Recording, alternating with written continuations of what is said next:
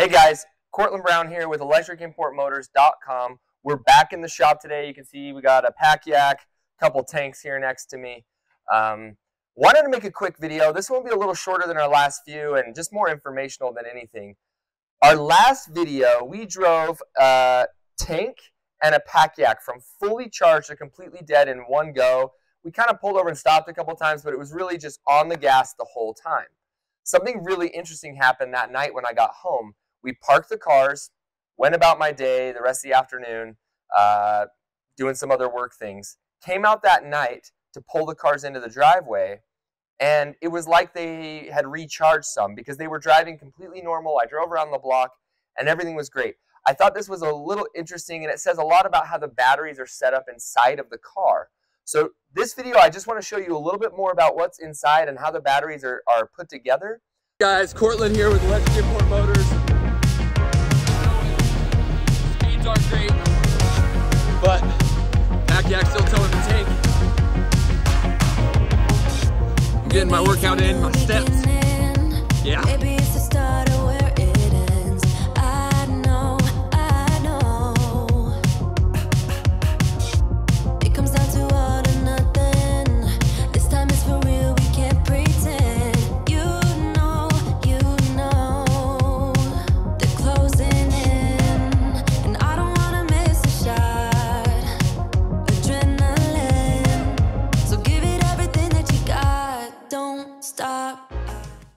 All right, so like I said, let's hop in the car. This is a white tank. I've already lifted the seat up, so the batteries are under the seat. These batteries were in a box, but I took them out of the box here just so I could show you.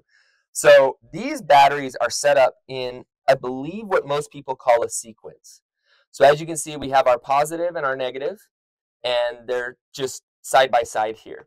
So what we have here is this positive goes back to the controller, as well as that negative goes to the controller.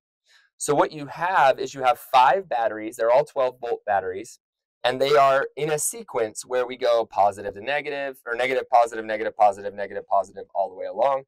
And the 2 end batteries then go back to the controller where they're going to power the motor.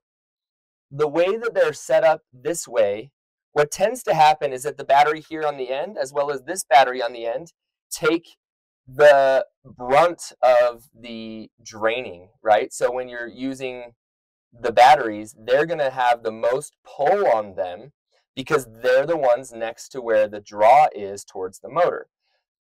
So let me explain this a little better with a whiteboard here that I have set up.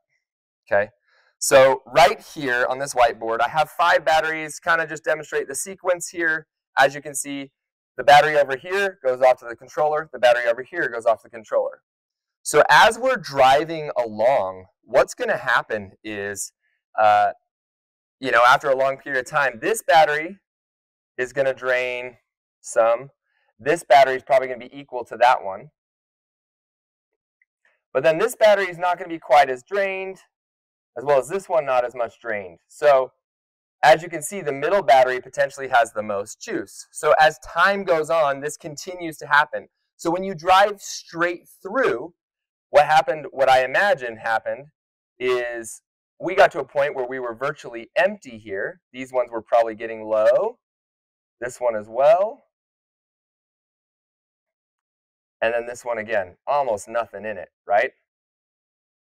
So as you can see here, they're not equal. So you have one here that's very low, very low. That's where the main draw back to your power source is, or back to your, main draw back to the motor is. So as the motor's pulling, it's pulling on this battery, and it's pulling from this one, pulling from this one. So when we got to the end of the drive last time, this is probably somewhat what it looked like.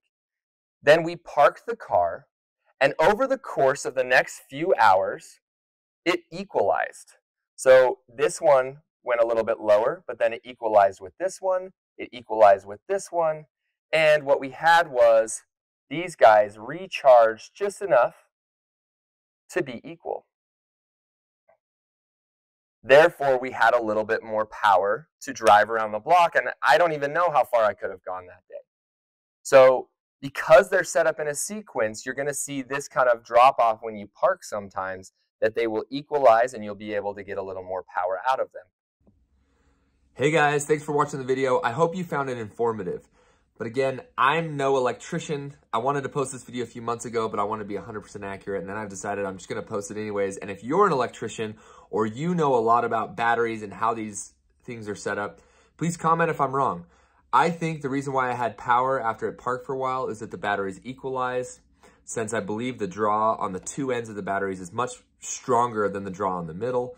And those take the brunt of the draw when it starts out. But yeah, let me know if I'm wrong. I could be wrong. I've been wrong before. We'll be wrong again. My wife would tell you I'm always wrong. But yeah, do that. Like and subscribe. We got a bunch more content coming this summer. I am currently working on another video that should be up in about the next week. And I'm hoping to do a few more just to get you guys more info on these vehicles, tell you more about them. Be sure to head to our website, electricimportmotors.com.